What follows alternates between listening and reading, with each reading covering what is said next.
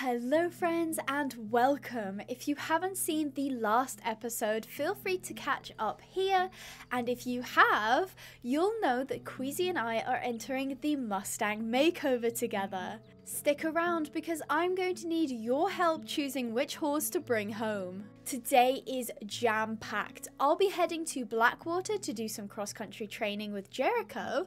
Then I've got to come home, get ready, and head to Armadillo to choose our new Mustangs. To make sure I had time to do everything today, I booked the cross-country course for 7:30 in the morning, so I had to get up at 5:30 to get Jericho ready for the drive over there. Let me weep before I go. Oh, the price I will pay, blaming myself all night. Leave no part of me unscathed when you rip me. Blow smoke into every little cell. If you won't take what you want from me, I'll be torn, but you won't tell. Ooh,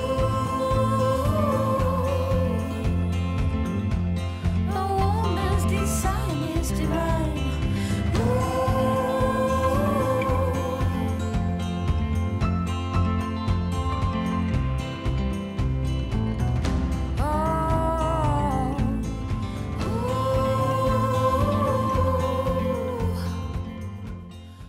After he was fed, all I needed to do was make sure he was thoroughly groomed, do his feet, and make sure that I packed enough hay and water for the ride there and back. Then I made sure to pack my cross-country vest and Jericho's tack. After the trailer was all loaded, it was around 6:30 and time for us to head off.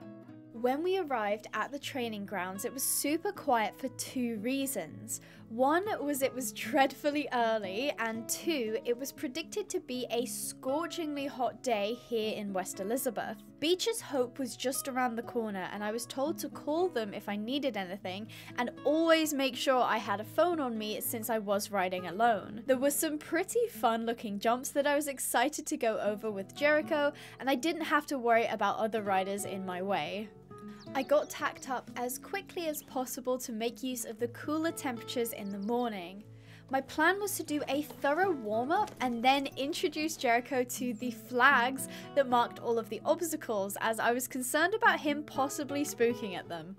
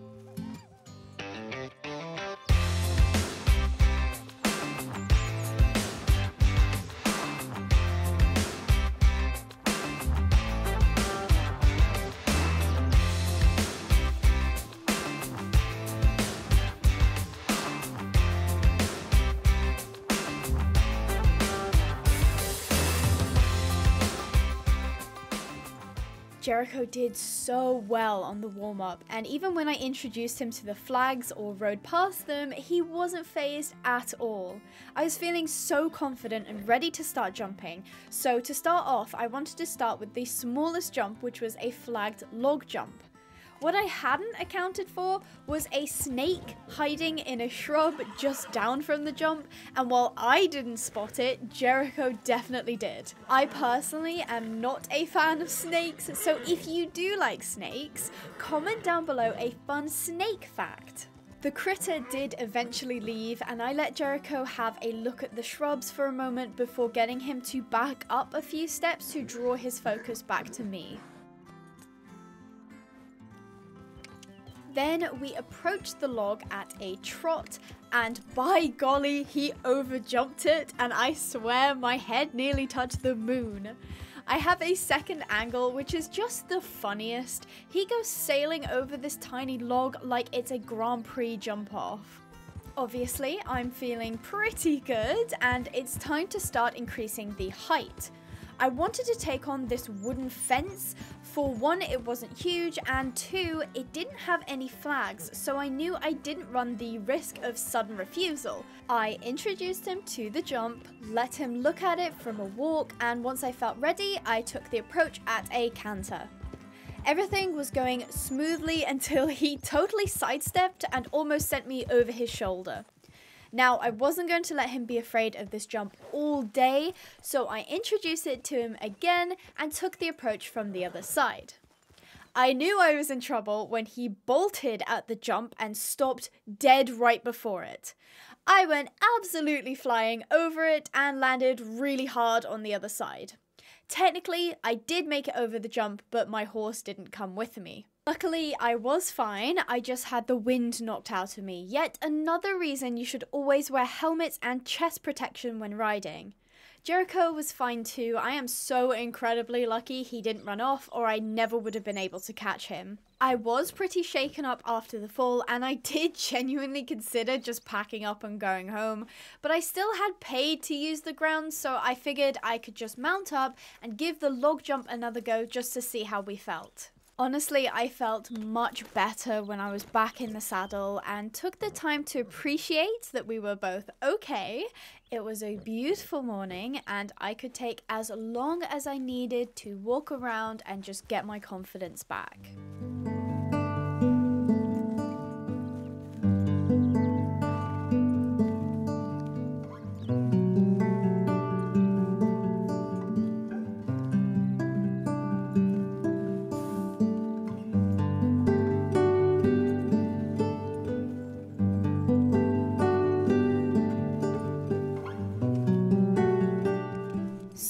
I was happy with the idea of giving the jump another go and it went perfectly. Jericho overjumped again like a numpty, but I was happy to just be jumping at all. That single action restored so much of my confidence that I was happy to start properly working to get over some more of the course. We spent the next hour and a half going over obstacles and jumps, so I've compiled some of my favorite clips for you to see.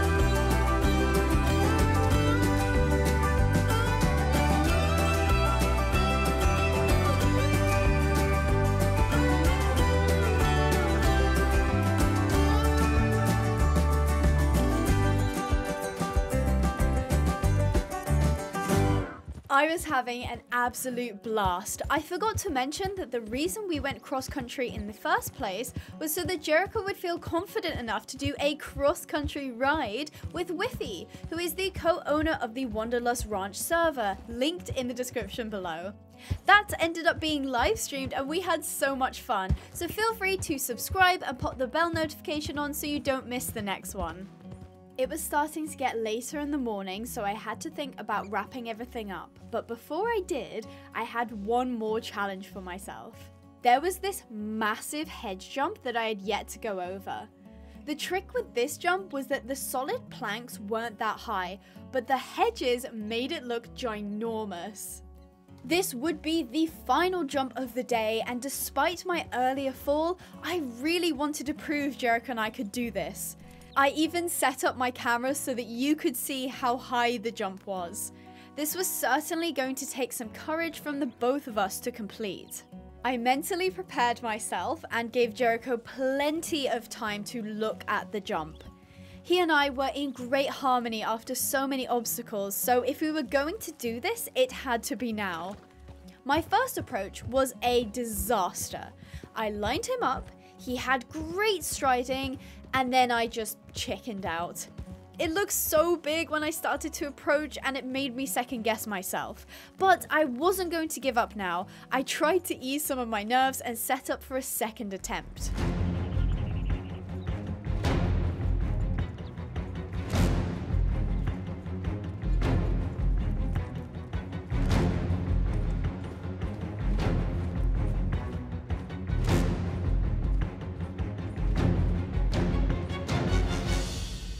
Once again, I chickened out right before the jump. My new plan was to give Jericho more speed by using the hill, while also doing the 2 other jumps on the way down to keep my brain busy with no time to overthink. This was going to have to be my last attempt. If I chickened out again, then there was no point forcing it, so I had to make this count.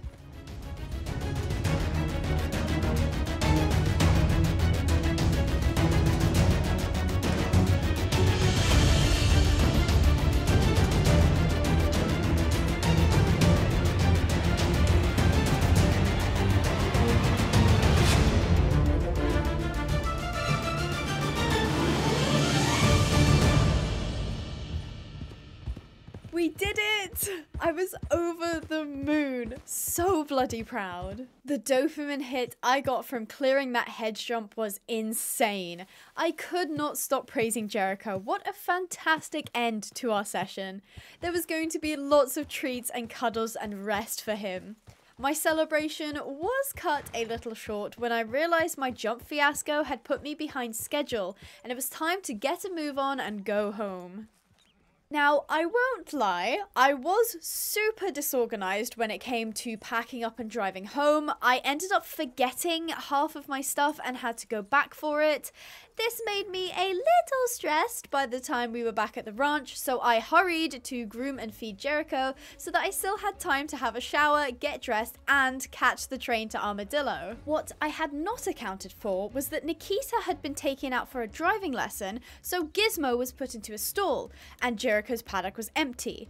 Generally, a rule of thumb is don't leave a horse on their own in a paddock. It's bad for their mental health and can stress them out as they're herd animals. At the time, I didn't know where Gizmo or Nikita were, so I went to ask one of the nearby ranch hands to see if he knew. Meanwhile, there was a loose horse in the round pen near where Jericho was hitched, and it went over to say hi to him, and on the camera I left on a tripod, we can see that at first they were fine. But after a few minutes, Jericho decided he no longer liked this horse, and I heard him throwing a fit, which stressed me out, but the ranch hand was still talking to me, so I wanted to let him finish speaking, when Jericho decided to unhitch himself for some reason. No idea when he taught himself to do that, but this is the worst possible moment to have shown me.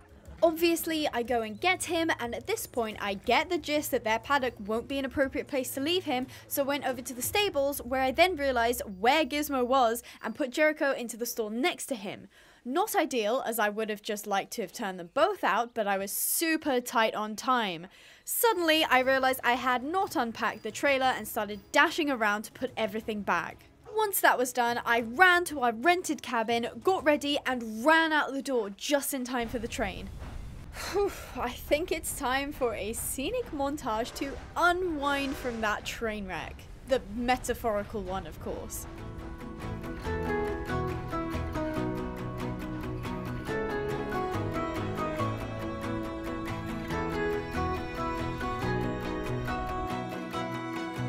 Old days, I used to think I'm the problem, that I was way too sensitive, reacting way too much, until I realized we were different types, carrying a different triggers, scaring us to death. Oh, someday we will collide. someplace, just you and I, always. I'll wait for us to collide. I'll wait.